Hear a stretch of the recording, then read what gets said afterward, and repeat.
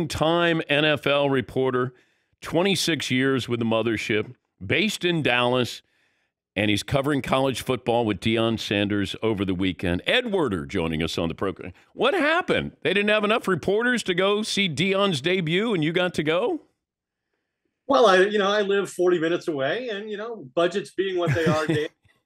And they wanted to see what kind of range I had journalistically, whether I could cover college football and pro football, and I do know Deion, and maybe that was the reason we had a problem. I don't know. Okay, help me understand here what you wrote that Deion referred to. Now, once again, Marvin, can we play the clip where Ed's being singled out by Deion Sanders? What's up, boss? You believe that?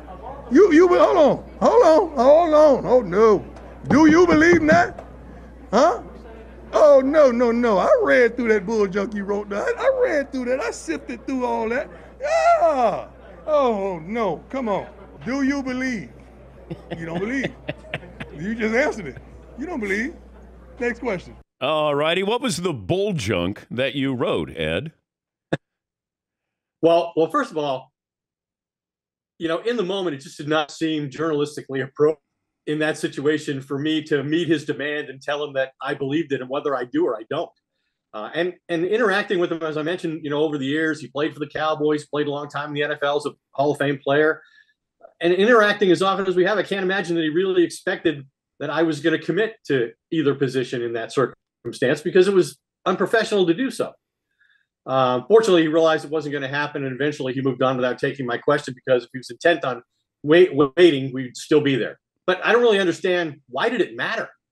In that moment, after all he and his sons and his coaching staff and his players had accomplished, why did he so for me to dismiss my obligations to be fair and objective and commit to Deion so that he would entertain my question? As for your question, I really don't know. I haven't been a writer in 30 years. I don't cover college football. This was an exception. I asked him, as you heard multiple times, what did I write? And he couldn't ever provide an example. And the reason is no such example exists.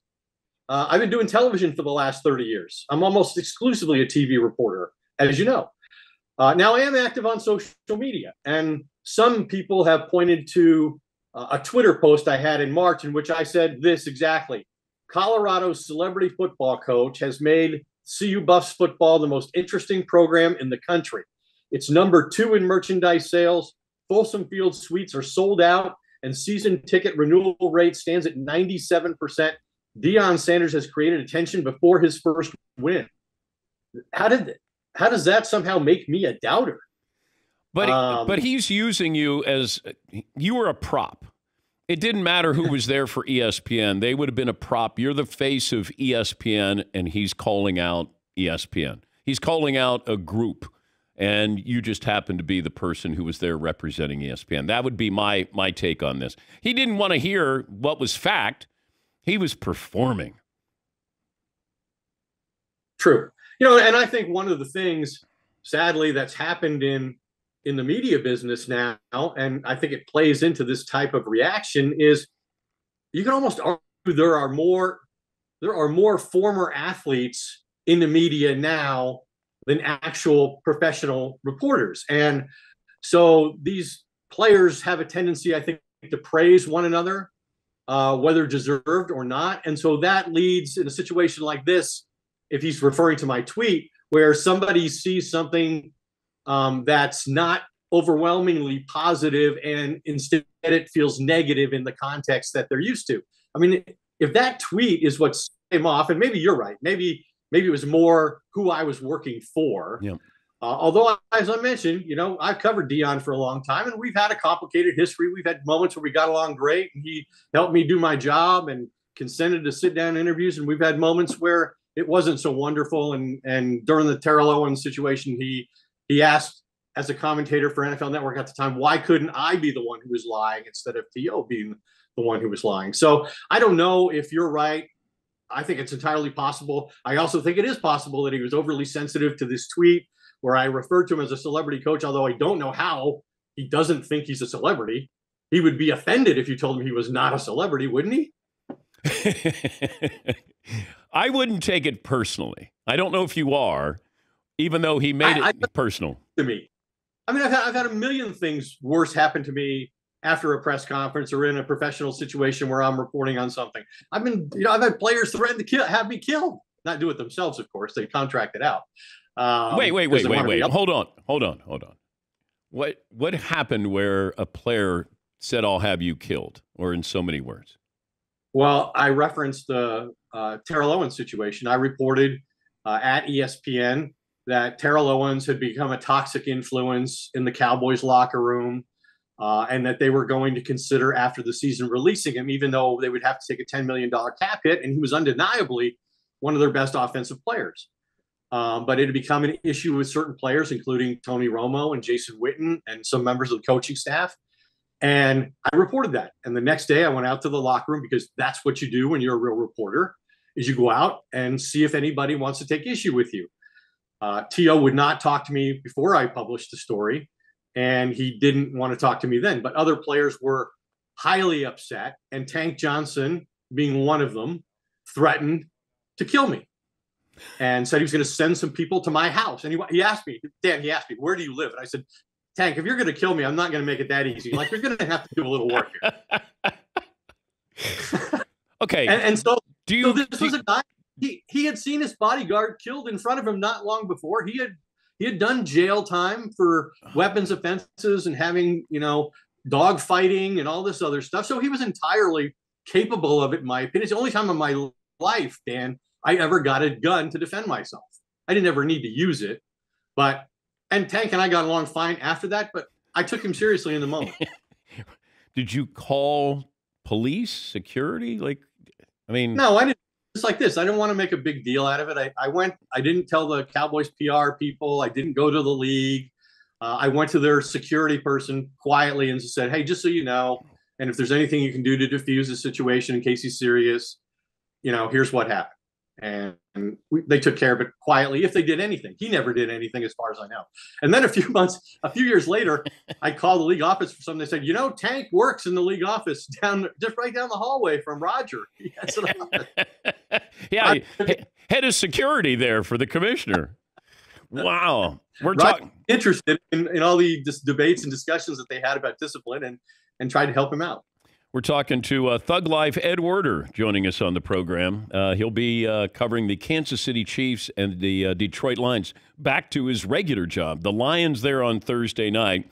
With the Chris Jones situation, how possibility of he could actually be back in camp? Any chance he could play in this game?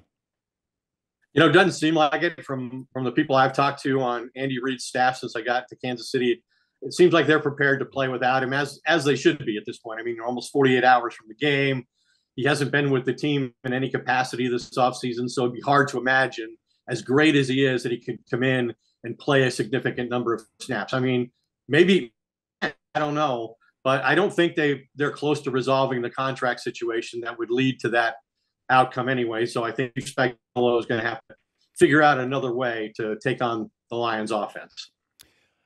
I hope the Lions keep this close because I don't want this to be, everybody's all in on the Lions. And then, the fact that the NFL said, the NFL has to believe in the Lions being good, right? To have that as the opening night. Are you a believer in the Lions being a legitimate, I'm not going to say playoff team, more than a playoff team this year? Well, I think with, the state of the Packers being what they are, and given how the Lions played at the end of last season, they won, 8 of their last 10 games.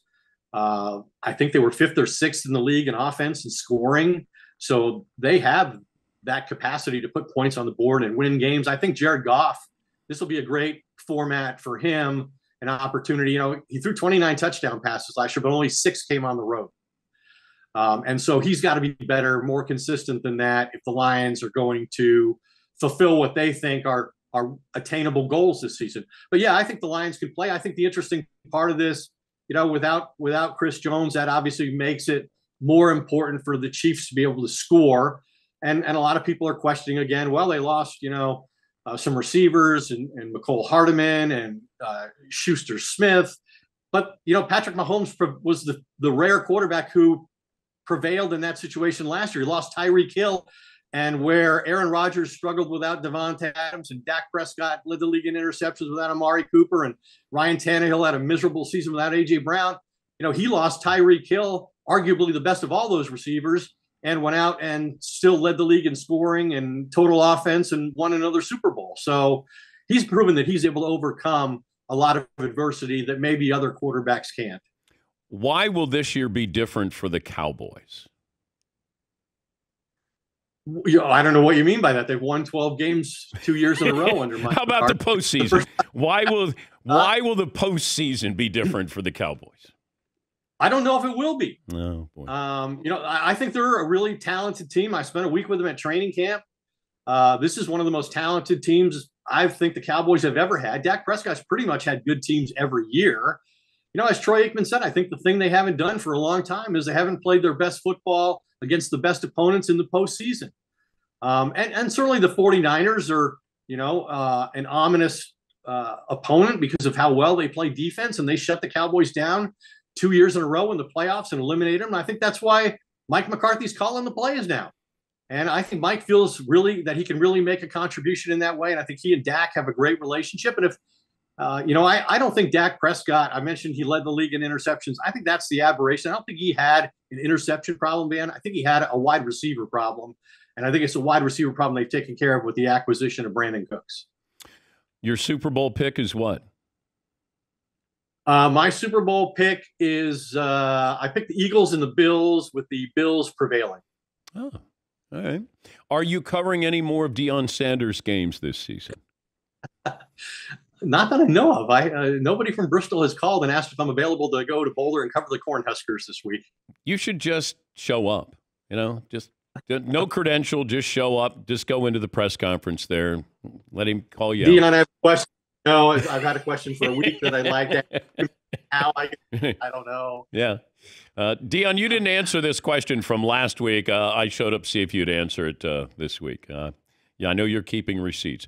Ed, I'm glad you're alive. I'm glad you're able to cover the games and didn't get hurt in the process of any of this. So we're all grateful for that. Well, thanks for having me on, Dan. Good to talk to you as always. That's Ed Werder. Ed Werder has more, ESPN NFL reporter based in Dallas. 26 years with the mothership, and he'll be covering the Thursday night NFL opener, the Lions and the Chiefs.